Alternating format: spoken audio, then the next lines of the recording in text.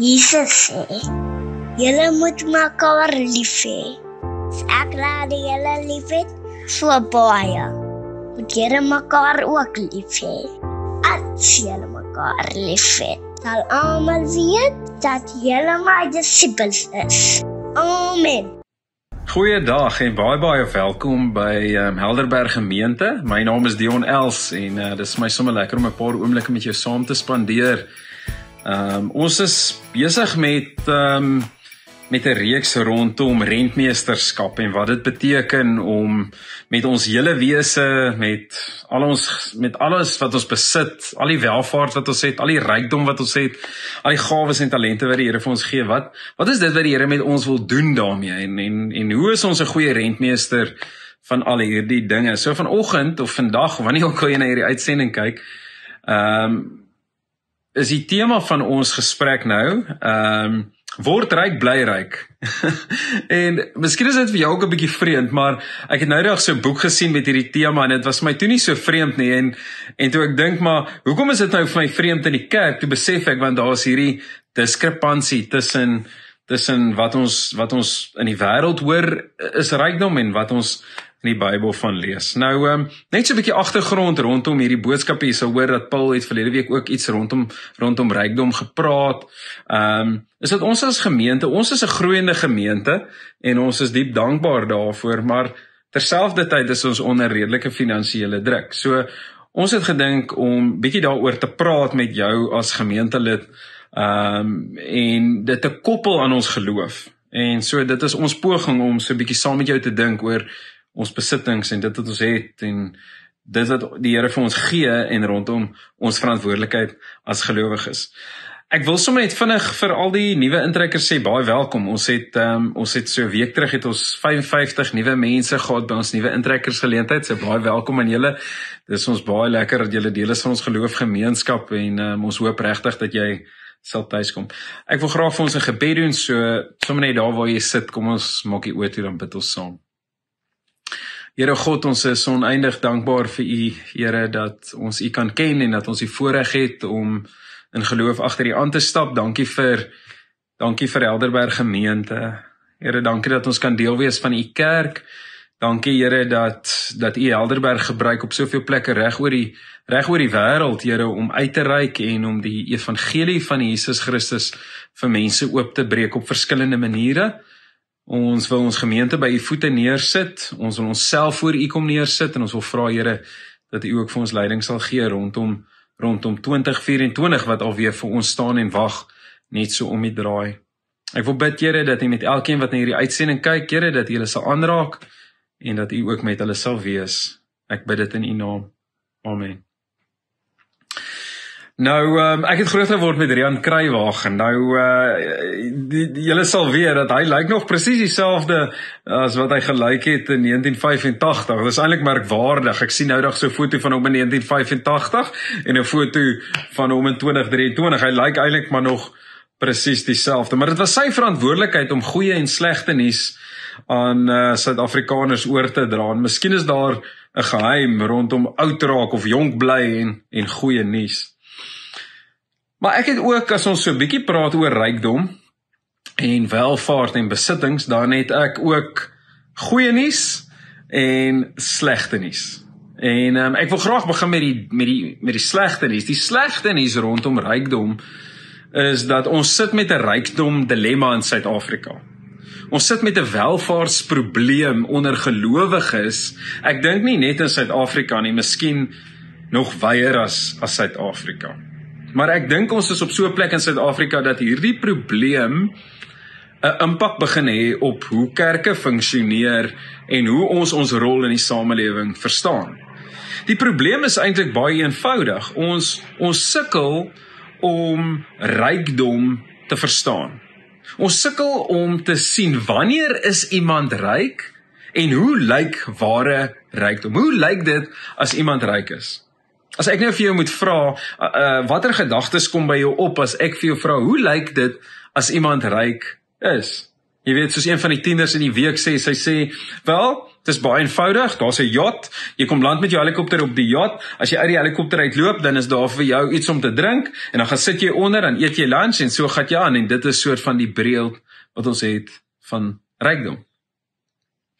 Die uitdaging is, en ek dink die Here is baie bewus daarvan, is dat ek en jy word oral waar ons gaan, as jy jou foon oopmaak op sosiale media, as jy die koerant oopmaak, as jy die huisgenoot oopmaak, die weg oopmaak, dan word ek en jy, ons word geïndoktrineer om in 'n sekere manier te dink oor rykdom. Jy kan nou vir jouself dink, is eintlik baie eenvoudig. As jy, daar's hierdie sekere beelde en prentjies wat ons het rondom rykdom, wat by ons opkom, omdat die wêreld se idee van rykdom 'n bepaalde ding vir ons wys. En die Here is heeltemal bewus daarvan. Ek dink nie jy moet te hard wees op jouself nie. Ek dink die Here, inteendeel, dit is die rede hoekom Jesus van Matteus 5, 6, 7 praat Jesus hieroor. Dit is 'n baie groot probleem, selfs in Jesus se tyd. So jy moet jouself ook nou nie heeltemal veroordeel as jou idee van rykdom miskien die prentjie wat jy het van rykdom miskien meer gebaseer is op materiële dinge nie. Maar wat met ons gebeur is waaroor God bekommerd is. Die Here is bekommerd dat ek en jy ons lewens inrig volgens 'n standaard wat eintlik nie waardevol is nie. Ons stel sekere standaarde vir ons daar rondom rykdom, rondom besittings, rondom dit wat ons moet hê en nie moet hê nie. En wanneer ons nie daarby uitkom nie, dan staan ons self teleurgestel. En ek dink dit is kommerwekkend vir die Here, want die Here, wanneer hy dink oor ons, dan dink hy aan ons en ons besittings. Hy dink aan ons besittings as 'n manier om 'n impak te hê in hierdie wêreld. So wanneer ek en jy 'n korrupte idee het van wat rykdom is, dan raak dit kommerwekkend vir die impak wat ek en jy het as gelowiges in hierdie wêreld, op die manier hoe ons die goeie nuus aan hierdie wêreld gaan verkondig. Ek dink die gevaar is dat ek en jy so half begin lewe met 'n onvergenoegdheid. Daai gevoel van ek het net nooit genoeg nie, en maak nie saak wat ek bykry nie, dit is net nie genoeg nie, ek kort nog, of die gevaar van ek verdien eintlik meer, eintlik is ek meer werd as hierdie, en eintlik behoort ek meer te hê, en hierdie is alles korrupte idees wat by ons begin, in ons harte begin grondvat, en dit veroorsaak probleme vir die impak wat ons het in hierdie wêreld. Ek wonder nogal of die rede vir Psalm 23 se populariteit nie juis is omdat ek en jy verlang na iets wat ons nie kan doen nie, iets wat ons nog mee sukkel. Psalm 23 is by verre die belangrikste of die mees populairste van al die psalms. Jy kan vir enigiemand vra wat staan daar, enige gelowige sal min of meer vir jou kan sê wat daar staan, maar as jy net is tot geloof, dan daar staan, die Here is my herder, en dan hierdie tweede vers, ek kom niks kort nie. Het jy dit al ooit gehoor? Het jy ooit notisie geneem van vers 2? Is dit dat ek en jy nie verby vers 2 kan lees nie? Of miskien is daar hierdie diep hinkering binne ons, dat ons wens ons so kan lewe, dat die Here so 'n herder vir my sal wees, dat ek niks kort sal kom nie? Miskien van die Here se perspektief af kan die Here nie bekostig dat 'n volgende generasie gelowiges in Suid-Afrika rondloop met die idee dat hulle nie genoeg het nie. Die Here kan dit nie bekostig nie.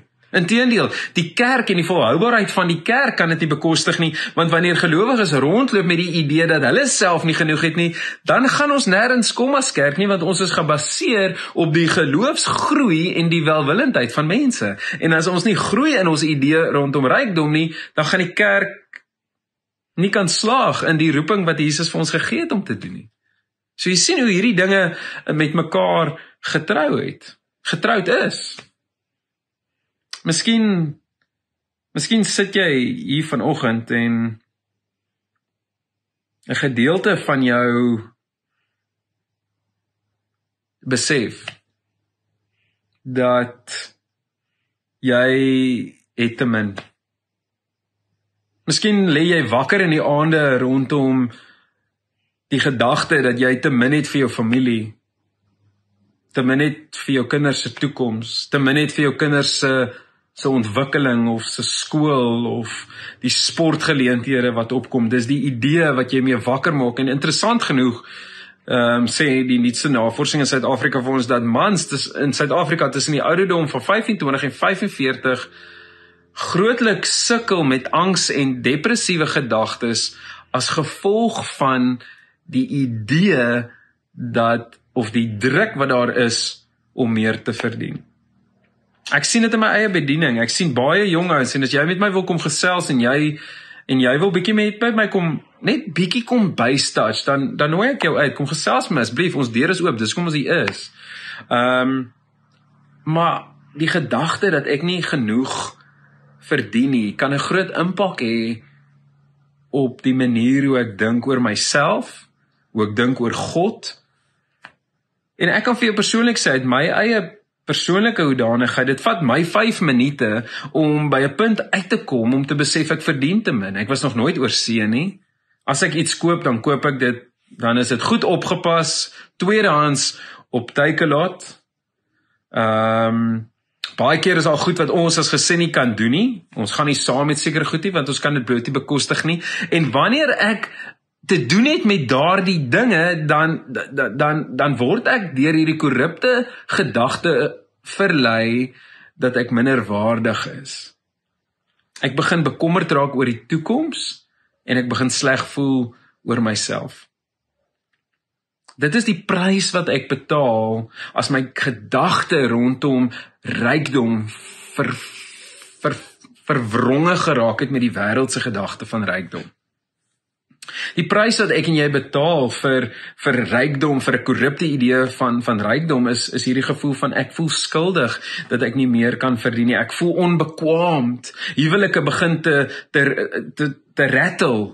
Selfs huwelike wat op skei staan of wat tot op daai punt gaan om te skei as gevolg van die idee dat finansies nie genoeg is nie, dat die druk is en ons beleef dit en ons sien dit nie want dit is so half van ons blinde kol. Tieners en jong mense loop rond met die idee dat hulle klaar gestudeer het en dan moet hulle iewers wees waar hulle meer verdien en dit maak dat hulle depressief is. Dis die prys wat ek en jy betaal vir 'n korrupte idee van rykdom. Nog 'n ding wat met ons gebeur wanneer ons met hierdie verwronge idee van rykdom rondloop is dat ek raak dankbaar vir wat ek het as ek kyk na ander mense wat minder het as ek. Dis korrup. Ek wil vir jou sê, as ek en jy as gelowiges nodig het om na mense te kyk wat minder het as ek om goed te voel en dankbaar te wees vir my goed, dan loop ek die gevaar van die verkeerde pad. Dit is die prys wat ek betaal. Nou, net voor jy heeltemal bekommerd raak dat ek nou gaan sê al jou goed moet weggee, wil ek vir jou daarmee goeie nuus ook net gou deel. Ek hoop jy is nog met my. Ek besef dis baie moeilik om vir 12 minute stil te sit, maar ek wil die goeie nuus vinnig met jou deel. Die goeie nuus is dat die Bybel nie nou dadelik in die eerste instance vir jou sê om al jou goed te gaan weggee en net dis wat jy nou moet gaan doen nie, so jy kan ontspan. Jy hoef nie na hierdie video te gaan kyk af te ry iewers heen om die armste en eensaamste mens te vind wat jy kan kry en al jou kredietkaart besonderhede en CSV nommer vir hulle te gee nie. So die druk is af. Maar die vraag is, wat sê die Bybel oor rykdom? Wat is dit wat Jesus aanraak as Jesus praat oor welvaart? Waaroor praat hy? Wat is dit wat opkom? Wel, interessant genoeg, as Jesus begin praat oor rykdom en oor welvaart, dan weet hy hoe moeilik dit is. Jesus weet dat daar meer as 'n kopskuif nodig is. Jesus weet dat daar is 'n hartskuif nodig. Jesus weet dit. Dit is hoekom hy so baie daaroor praat. Jesus weet dat vir jou om 'n skuif te maak is hier iets meer nodig en die Heilige Gees is die enigste een wat my en jou tot op 'n punt kan bring waar ek die hartskuif maak rondom my gedagtes, rondom rykdom. Sien wat die Here weet, dat my en jou besittings is of 'n seën vir die wêreld, of dis 'n probleem vir die wêreld. Dis net een van daai twee. Dit kan nie tussenin wees nie. En Jesus weet dit. En daarom wil Jesus vir jou 'n hartoorplanting doen. En hy gee vir ons 5 hartskywe. Ek gaan vir jou nou 'n teks lees en dan gaan ek die 5 hartskywe met jou deel. So kom ons lees saam Matteus 6 van vers 19. En jy kan jou eie Bybel, as jy nou wil pause en gou jou Bybel kry, dan kry jy gou jou Bybel en dan lees jy saam met my. Maar ek gaan vir ons lees Moenie vir julle skatte op aarde bymekaar maak, waar mot en roes dit verniel en waar diewe inbreek en dit steel nie. Maak vir julle skatte in die hemel bymekaar, waar mot en roes dit nie verniel nie en waar diewe nie inbreek en dit steel nie. Is eintlik baie eenvoudig. En hier is dit. Maar waar jou skat is, daar sal jou hart wees. So die Here weet, hier is ons 'n kopskuif nodig en die Here gee vir ons 5 'n kopskuif, nie 'n hartskuif. Hy sê jou kopskuif maklik want ons gee regtig maklik die regte antwoord, maar dit vat iets van die Heilige Gees se werking binne my om my hart geskuif te kry. Okay. So 'n hartskuif is nie iets wat ek gaan doen nie. So Jesus gee nie hierdie 5 goed wat ek nou met jou gaan deel net sê gaan doen dit nie. Dis nie waar dit gaan nie. Hy sê hierdie 5 hartskuiwe is iets wat jy is. Hy sê jou geloof en jou verhouding met my bring hierdie 5 goed na die oppervlakte. Wanneer jy naby my is, dan gebeur hierdie 5 goed met jou en dis rykdom. Okay, so hier gaan ons. Die eerste ene wat Jesus met ons deel, die eerste hartskuif wat Jesus op die tafel sit, is om te onderskei tussen die geestelike rykdom en materiële rykdom.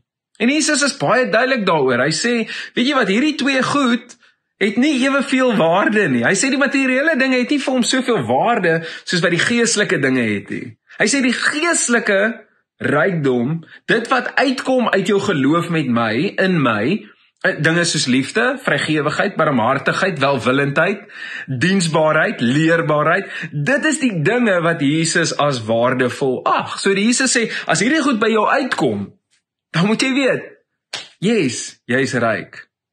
Wat 'n amazing manier om daarna te kyk. Die tweede ding wat Jesus op die tafel sit, is om te sê, dat om te gee, is beter as om te verdien. Nou, ek weet, ons is nou geneig om net uit te gaan en te gaan sien, waar is dit, waar ons net nog kan gee. En baie keer kyk ons na mense wat minder het en ons gee net.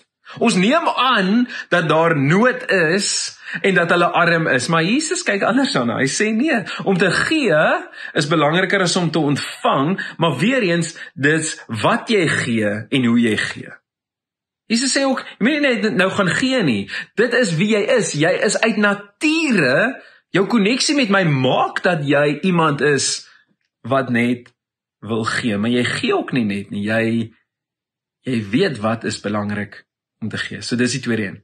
Die derde ene is, en dit sluit aan by 'n gedeeltetjie, net 'n bietjie aan by vers 24, waar Jesus sê, weet jy wat, ons moet onsself eintlik 'n bietjie losmaak van jou materiële besittings. Jesus sê dit sal vir jou goed en gesond wees om nie jou besittings wat jy het te ernstig op te neem nie. Hy sê, want wat gebeur wanneer ek en jy ons besittings ernstig opneem, dan gebeur dit dat ek en jy ons lewens daarvolgens inrig. Die Here sê, wanneer jy nie jouself kan losmaak van materiële dinge nie, dan maak jy besluite gegrond op die bewaring of die uitbrei van die materiële dinge. En hy sê nee, soos byvoorbeeld, jy sal 'n werk vat omdat jy meer geld het. Jy sal iets doen omdat dit. Here sê nee, ek wil hê jy moet besluite neem op grond van jou geloof.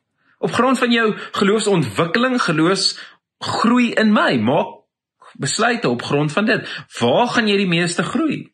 Waar gaan jy die meeste kan dien? Dit is die tipe van rykdom wat vir Jesus belangrik raak. Nie, waar gaan ek nog my materiële goed uitbrei nie? Die vierde ding is, en dit is my so mooi, die Here sê, fokus in op die toekoms eerder as op die nou.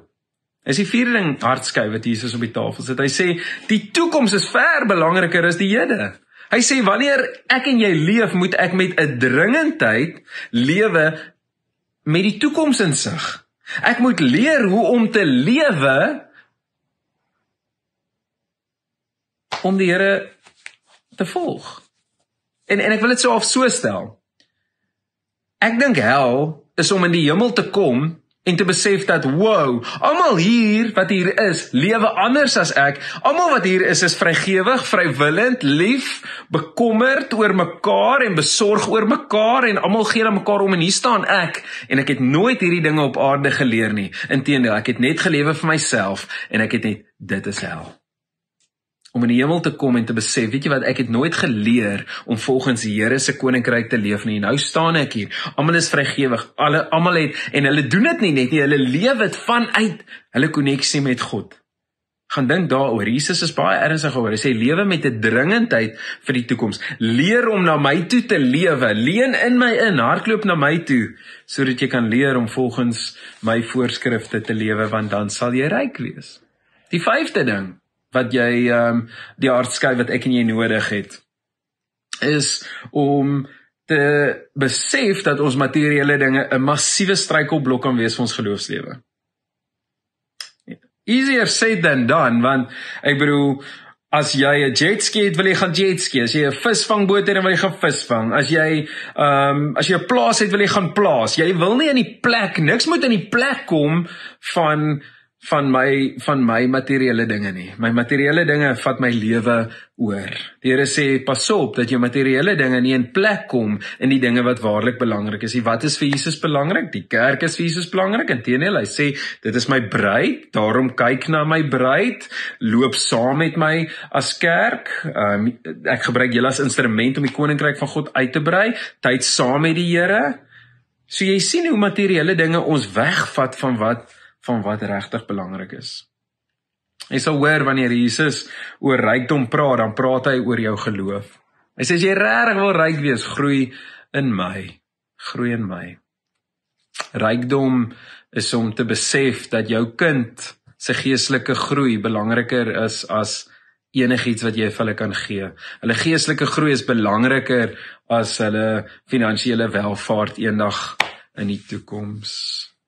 Rykdom is om te besef dat jou afspraak met die Here een keer 'n dag belangriker is as enige ander afspraak van jou dag. Rykdom is om te besef dat jou doopdatum, die datum waarop jy gedoop is, waarop daai bevestiging dat die Here jou bevestig het as sy kind, net so belangrik is as jou verjaarsdag. Rykdom is om te besef dat die gebed wat jy bid vir jou huweliksmaat, sommer so voor jy gaan slaap in die bed, ver meer waardevol is as 'n vakansie oor see. Gebed is om te weet dat die kerkgebou waarin ons Sondag ook bymekaar kom, gebou is op die geloof en die vrywillendheid en die barmhartigheid van mense voor ons.